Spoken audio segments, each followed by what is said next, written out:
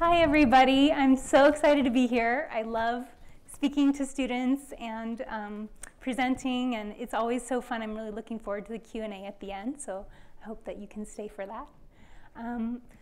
I just wanted to start out picking up a little bit where Mark addressed, am I an artist who happens to be Mormon, or am I a Mormon artist? And people have asked me this before a couple times, and I've really thought about it. And I used to just tell people, well, it depends on where I am. If I'm in New York, I just happen to be Mormon, but if I'm here in Utah, then I'm a Mormon artist. But after having shown this here in Utah in a couple of places, and having Mormon artists come out and friend me on Facebook or visit me in my studio or just contact me, I've felt that there's such a great community of LDS artists, and I want to be a part of it, and so I do consider myself a Mormon artist. So, let's see. Well, first, before we look at family pictures, I wanted to show you the very first animation that I ever made, and it's about my husband and I when we were just engaged.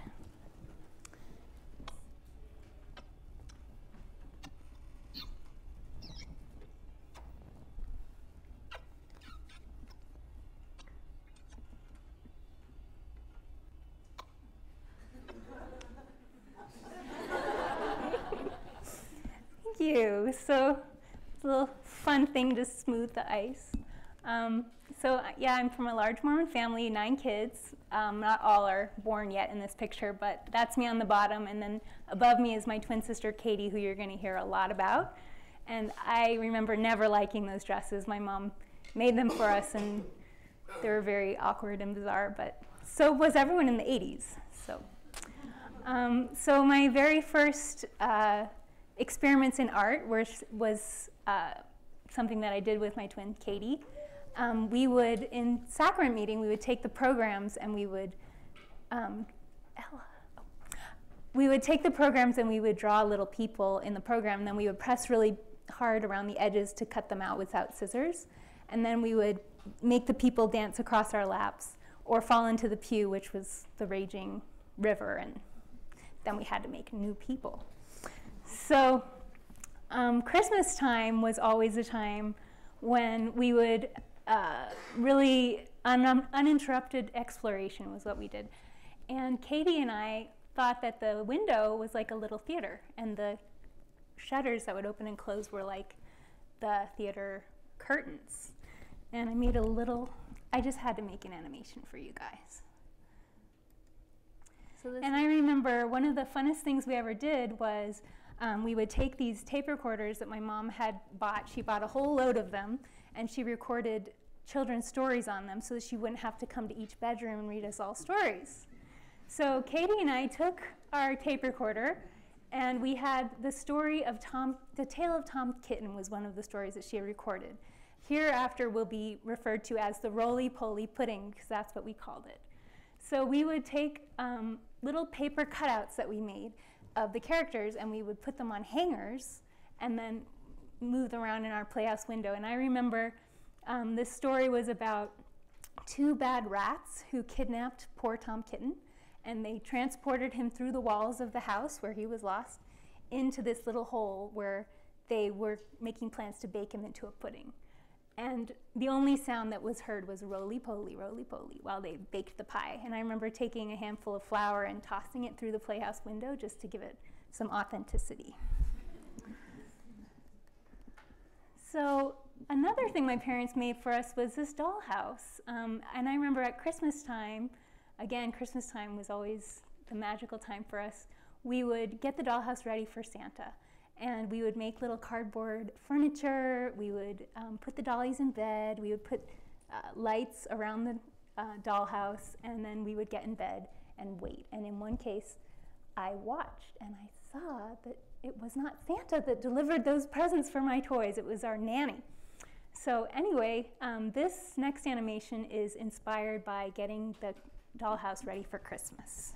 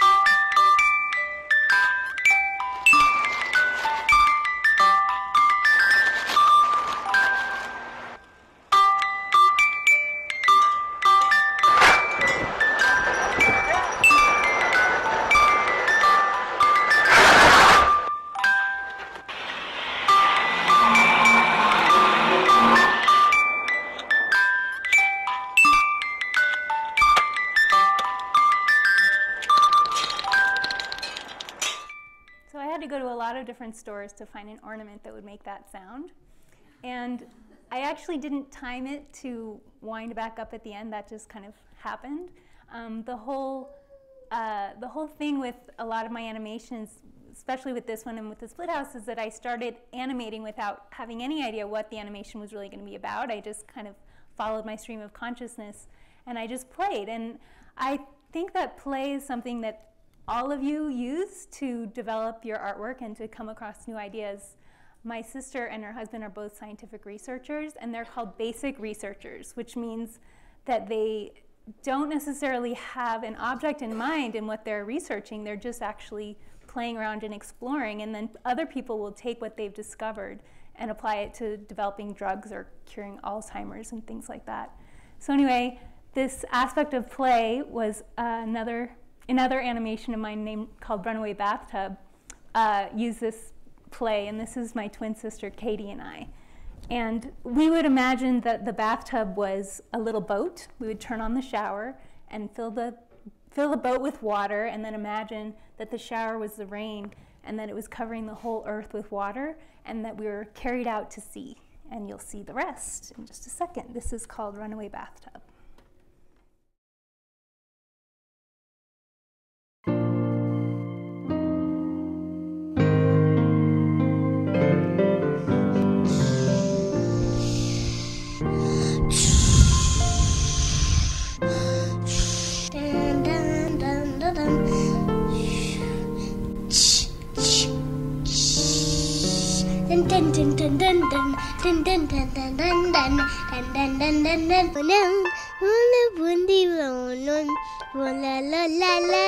Splash, splash, splash.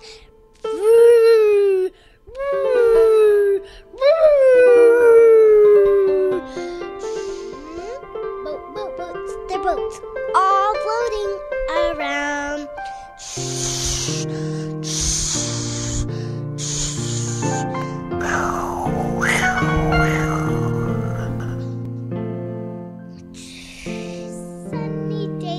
Sunny days, there's fish caught, catching fish, catching fish, catching fish, catching fish. They're floating in the water, we're floating in the water, we're floating in the water, we're floating in the water, we're floating in the water, we're drinking in some tea. It's very nice, so we'll drink it all we need. It's yummy fish, we love to have fish. Quack, quack, quack, quack, quack, quack, quack, quack, quack, tweet, tweet, tweet, quack, quack, quack, sail, sail, sail. There is lots of animals, dun, dun, dun, dun, ah, dun, dun, ah, dun, dun, ah, dun, dun, ah. Pour out some water, we're pouring out some water, we're pouring out some water, we're floating all the way, we're floating, we're floating, we're floating, we're floating. The dolphins give us some ride back home. Oh, it's fun to have a thing.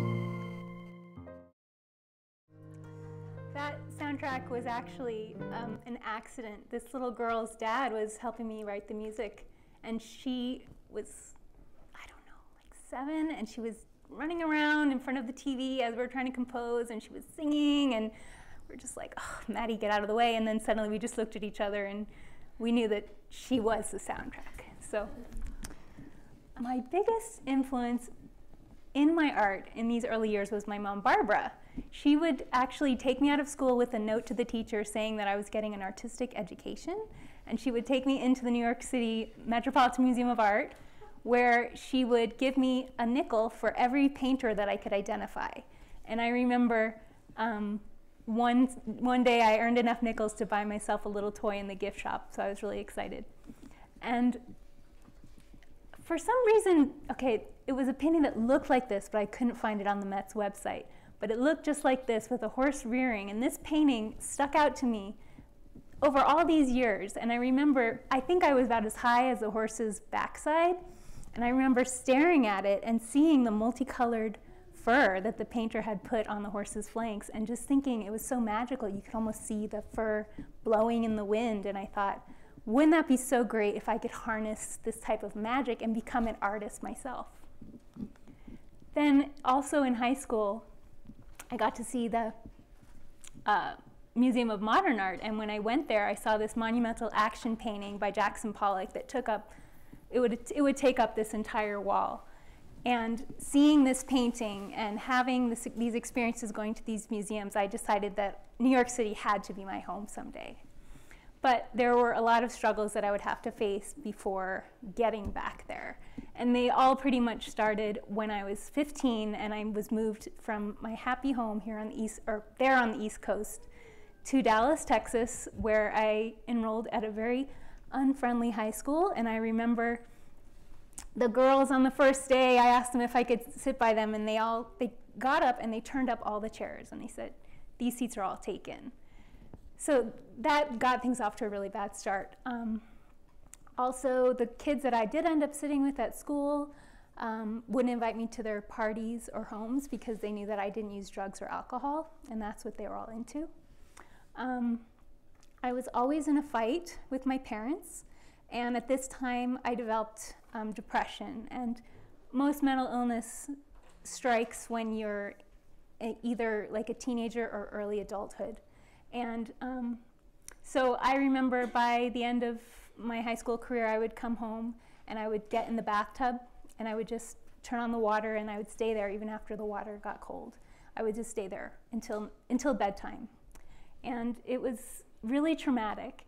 And it was so hard for me actually that I actually blocked out those 2 years of the last years of high school, that there's hardly anything that I can even remember. And so this period of time provided most of the content for the Split House. Here's a print that I did recently. And this is a little piece that's in the show right now. It's called Dark Cloud. There's a song that goes with it, but I won't sing it at you. So I made it to New York. I enrolled at the School of Visual Arts, and I really loved it.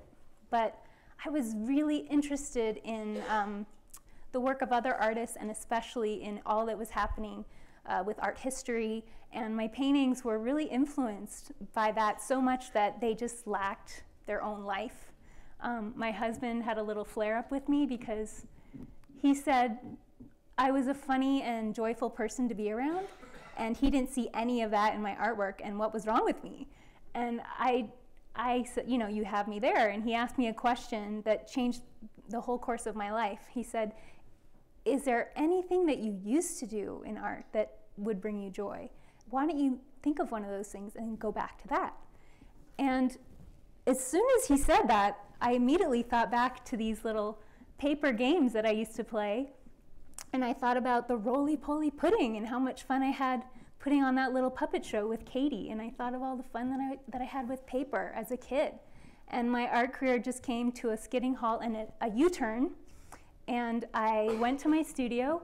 I drew, this is just a sketch I did of it, but I drew a huge dollhouse on the wall, the same size as my one at home that my parents had built. And I drew little tunnels in it, and then I cut out a little paper kitten, Tom Kitten from the Roly-Poly Pudding, and I just taped him up inside the dollhouse, and I said, I'm just gonna throw everything I learned about art out the window, and I'm just gonna play. But I have to get a grade, so what am I gonna do? I can't just sit here and make Tom run through the house and get a grade for that. So I went to the sculpture department, and I got a camera, and I brought it back to my studio, and I just started flipping through the different scenes of Tom, and I would just kind of record him as he went through the house. And doing this, I actually ended up becoming a stop-motion animator. And I hadn't studied animation, but it was a lot of fun. So now we're going to watch that movie, The Roly-Poly Pudding. The Roly-Poly Pudding, adapted from the story by Beatrix Potter. There's Tom. He's a curious cat. And one day, he climbed up the chimney.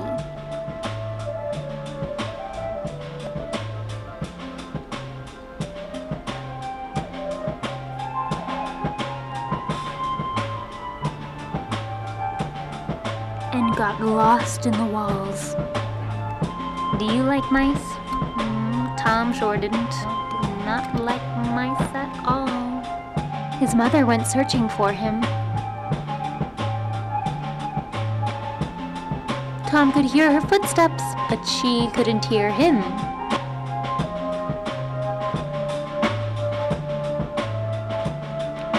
He tumbled into a bed of rats.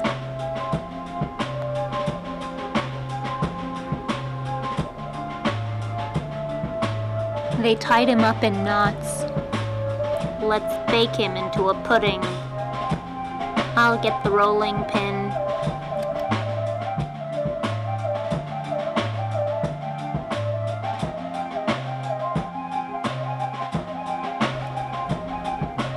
And I'll get the dough.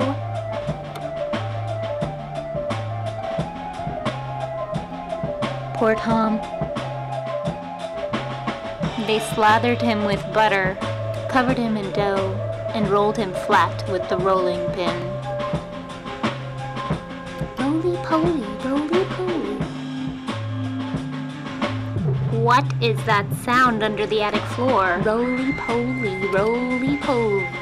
Roly-poly, roly-poly, roly-poly, roly-poly. The cats called the dog. The dog got the saw. And the rats decided it was time to go.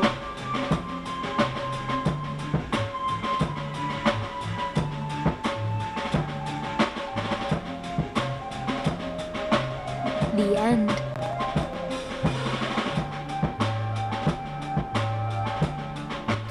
Another thing that really influenced me to want to animate with just a couple of elements is the Sesame Street spots where they would introduce the episode with the letter G or the number 3, and then they would just have some really quick thrown together little animation that I could tell had only been done in a couple of seconds. I mean, they looked so easy. Also then when MTV came out, they would animate the logo with just like some vibrating colors, or would have some punk music, and it was just so bare bones. I absolutely loved it. And I started to develop a great love of black and white when I read Alice in Wonderland for the first time, and I saw the illustrations of John Tenniel. There was a play that someone put on of Alice in Wonderland where they took the drawings and they replicated it with real actors, and they would draw cross-hatching on the sets and on the people to make it look like they were really just stepping out of those drawings. And I loved copying these drawings out of the book. I remember learning how to do cross-hatching from this book. I watched this so many times. When I was a kid, we were really at the mercy of what few videos our parents had recorded off of the TV set. So this was one of them that I just watched again and again. When I got into high school, a friend introduced me to The Forbidden Zone, which is kind of like the Rocky Horror Picture Show. It's a cult classic, and it's very strange. In this movie, a dapper 50s husband and wife fall into their closet, and they end up in the Forbidden Zone, which is just this crazy black and white world. And I remember it had little people as chandeliers. It had wizards. It had nude slaves, and the whole thing was a musical with the sound was performed by Oingo Boingo. So I really started loving this movie, but the thing I really loved about it was the sets, which were just these cheap black and white thrown together things.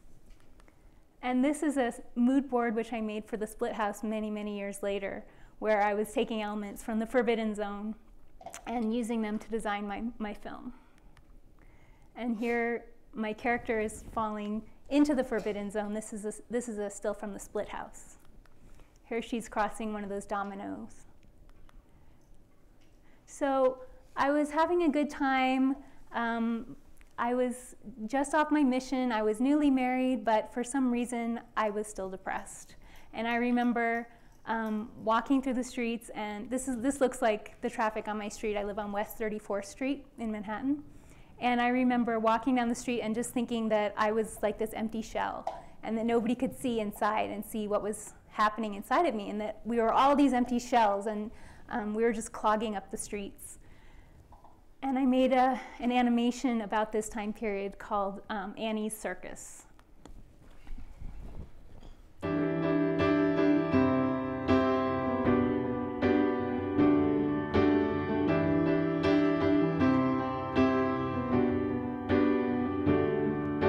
Just because I'm losing doesn't mean I'm lost.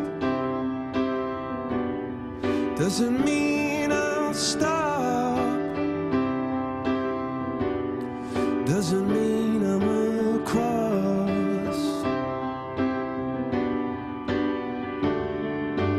Just because I'm hurting doesn't mean I'm hurt. Doesn't mean I didn't get what I deserve. No better and no worse. I just got lost. Every river that I tried to cross, and every door I ever tried. So I was thinking about sadness, of course, but I was also thinking about good and bad. And I was thinking about how a lot of times we enjoy being the natural man and making those wrong choices, which we know are wrong, but it's absolutely thrilling to make them at the time. I'm going to show you a clip from a movie I made called Me Good, Me Bad.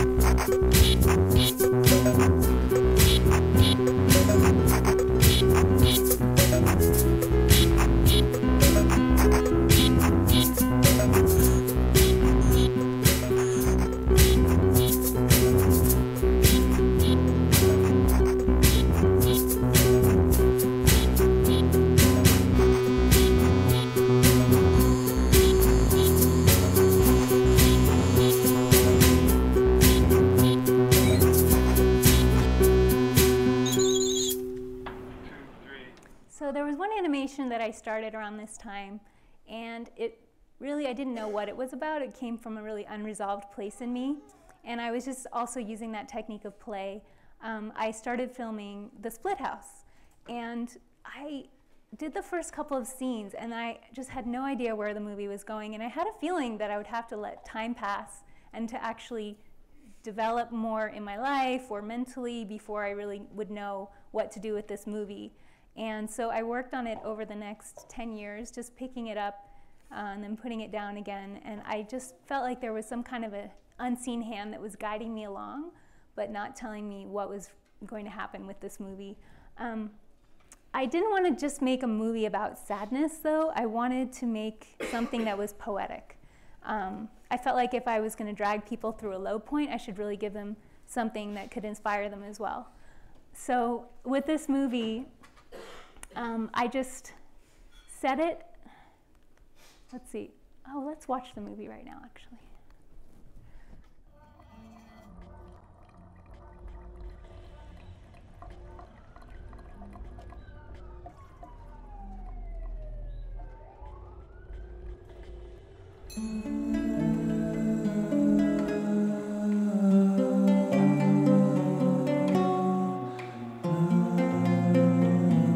Monday.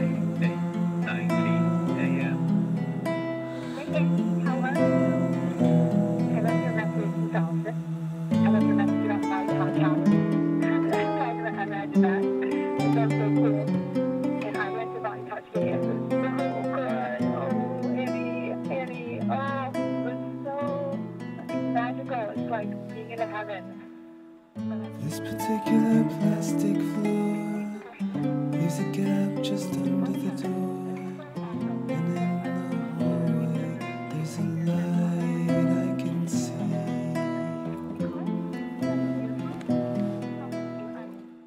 And the air in the city is clear. In the nighttime,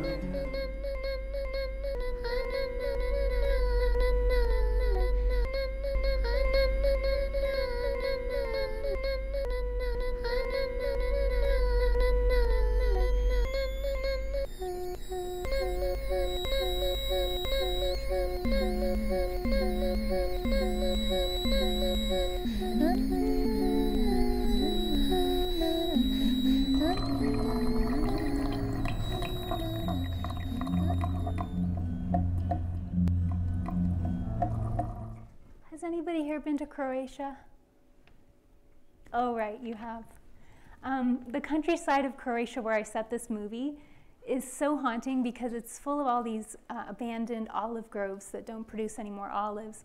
And the farmers would take the rocks from the countryside, from the farms, and they would pile them all up around the olive trees just to make the land more farmable. But it just creates this kind of spooky backdrop. The town that you can see there is the town of Split, where I serve my mission. And this is something I tried out for the first time in this movie, which was using different levels of plexiglass to create shadow and blocking things off up at the top with a cereal box, trying to get all these beautiful grays. And this is what it looks like through the camera, but this is the same thing. So this scene is called In the Village, and it represents the rain that's falling in her mind, even though it's not raining outside. And for most people who struggle with depression, it strikes you even when you're not having a bad day. It's just something that springs up on you. I always draw her or myself wearing a white nightgown in my artwork because I like the way that it's so unspecific to time or place or fashion. There was a book that I loved as a kid called Strega Nona, and if you look at the rooftop, you can see how much it looks like the Split House. This is a book that supposedly takes place in Italy. It's about this good witch named Strega Nona, which means witch grandma, and she would heal the townspeople of things like warts and broken hearts. And like the townspeople of Croatia, she would make her own homemade pasta. I remember on my mission, sometimes the grandmas would have a sheet spread out on their rug when I got there that had homemade pasta drying on it that we were going to have in our dinner. And this is what Split looked like. So the title of the movie, The Split House, refers to not only the town of Split, but also the split mind. By this time, I was developing bipolar, so the split mind was a really apt analogy. Also, it deals with the split family, which is, I know every family goes through this, but certain members of my family may not want to be associated with the rest of us. It's just really a tragedy in my family.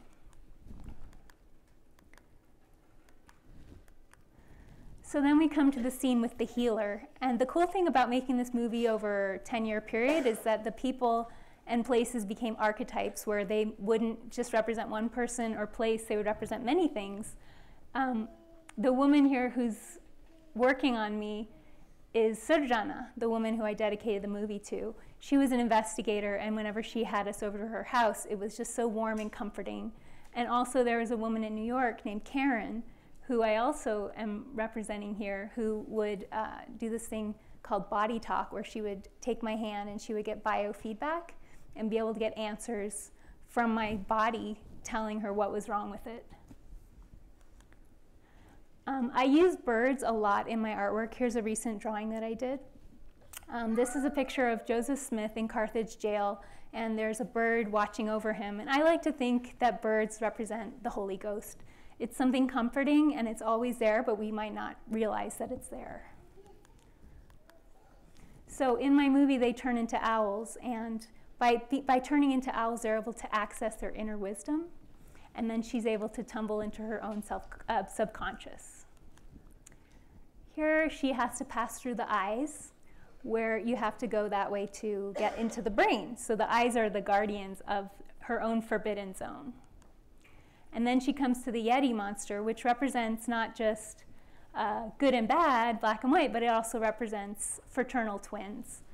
So in this scene, the Yeti goes like this to beckon you to enter. But also, my twin sister Katie has this tic where her arm will go like this because she got in a car crash, and that was just something she was left with. Not quite sure why. Katie, this is her last year. I like to think of her as Black Beauty because she's tall, she's dark, she's beautiful.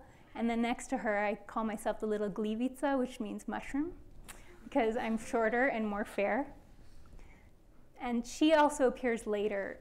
You'll remember there was a little black owl in the movie that comes and cuts the octopus tentacles, and that was also Katie. This cat represents danger in the family, and it also is a picture of a cat I had as a kid named Blanche who would scratch us. And then we come to this scene with the puddles. This scene is really inspired by a C.S. Lewis book called The Magician's Nephew. And I'm going to read you a little passage from that book. It says, "They were standing by the edge of a small pool, not more than 10 feet from side to side in a wood. It was the quietest wood you could possibly imagine. The pool he had just got out of was not the only pool. There were dozens of others, a pool every few yards, as far as his eyes could reach. 1, 2, 3, go, said Dickory, and they jumped in. There was no doubt about the magic this time." This scene also reminds me of a multi-level video game. Each puddle represents a different issue that you have to tackle to move through your life to a higher and better place. Here she looks into the puddle, and it's not clear if she sees her opposite, her evil side, her twin.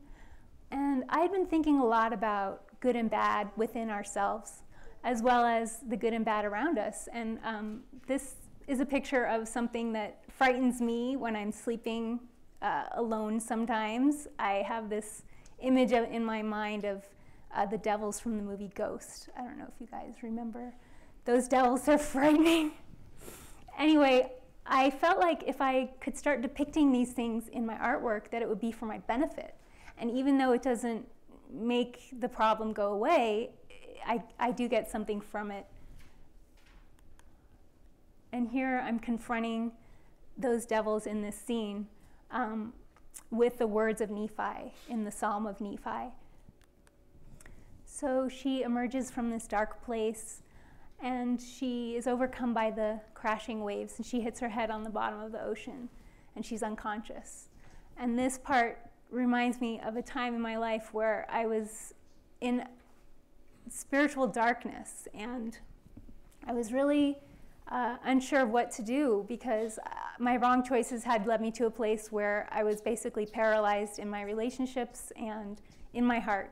And I didn't have any other recourse other than to get on my knees, and I just told the Lord, nothing that I'm doing is working. I would really appreciate if you could just tell me how to get out of this. What should I do? I'll go anywhere, I'll do anything. And that prayer was immediately answered. When I opened my eyes from the prayer, I wasn't going to share this, but when I opened my eyes from the prayer, there was a white card on my bed in front of me. And I said, whatever's on the other side of this card, that's what I'm going to do. And I flipped it over, and it was a business card from the School of Visual Arts. I had probably gotten that business card 3 years before, and I don't know how it ended up on the bed, but I went ahead and I applied to the School of Visual Arts without telling my parents, who didn't want me to go. And I went ahead and applied. I got accepted, still didn't tell my parents, and then 2 weeks later, my dad walked into my bedroom, and he said, I've just been on a business trip to New York City, and I felt prompted that I should go pay a visit to the School of Visual Arts, and I did. I was really impressed. Boy, you should go there. And I just said, well, I've already been accepted. Great. So I went. This is an etching from the exhibit. It's called The Rescue. And when I think about this etching, I think about how our rescue doesn't necessarily come from an expected place. it doesn't necessarily come when we expect it will. For example, I wasn't cured of bipolar, but because of 3 things, I felt like I was rescued. The first thing was my family. One of my biggest fears is that when I'm old, I don't have any children. My husband's quite a bit older than me. I'm always afraid that something will happen to him, and who will help me pay for my medication, who will take care of me, you know, all these fears. But my twin sister told me that there's a special room in her house that she's already given to me, so that when I'm an old lady, if I'm ever alone, her kids are gonna help watch out for me. So the second way that I felt like I was rescued was by the knowledge that I gained in the temple. In the temple, I just realized how bright my future really is, and how wonderful the next life will be for me. And then the third way that I felt like I was rescued was through the Lord. I said a prayer having the faith to be healed.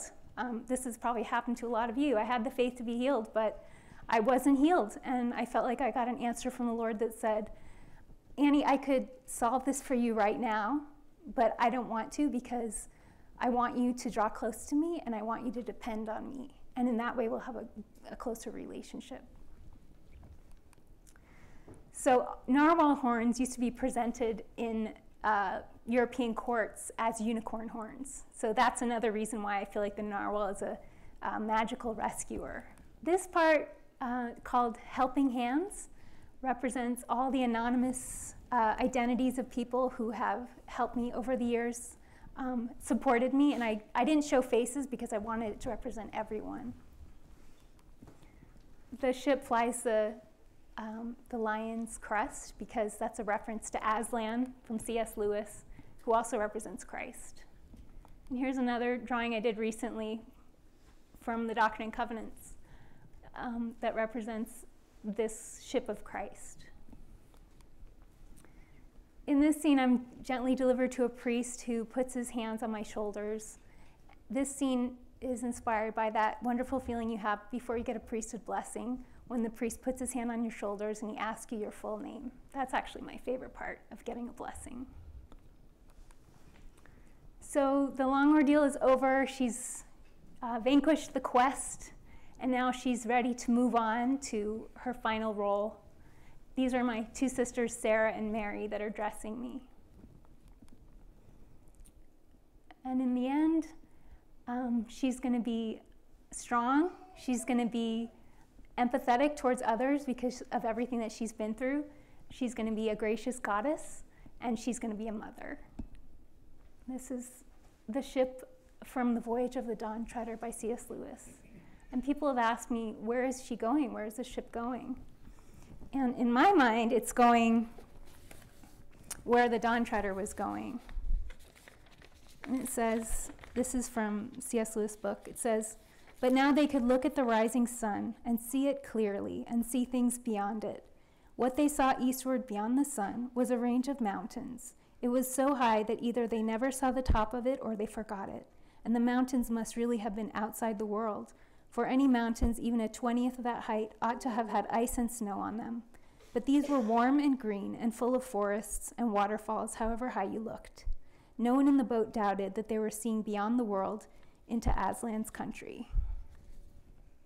If there was a takeaway message that I hope people got from this movie, it would be to treat each other gently, because behind every smiling face, there's a struggle.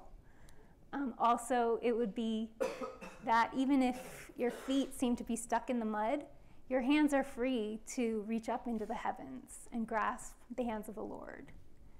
And at the end of this piece, I wrote a little Croatian folk song.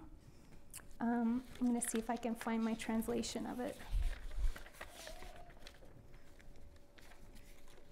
Well, I can tell you. It basically says, "Sleep, sleep, our dear ones, sleep. He will guard you, give you strength. This boat is your source of strength. God's love is your key." And that's the end. Thank you.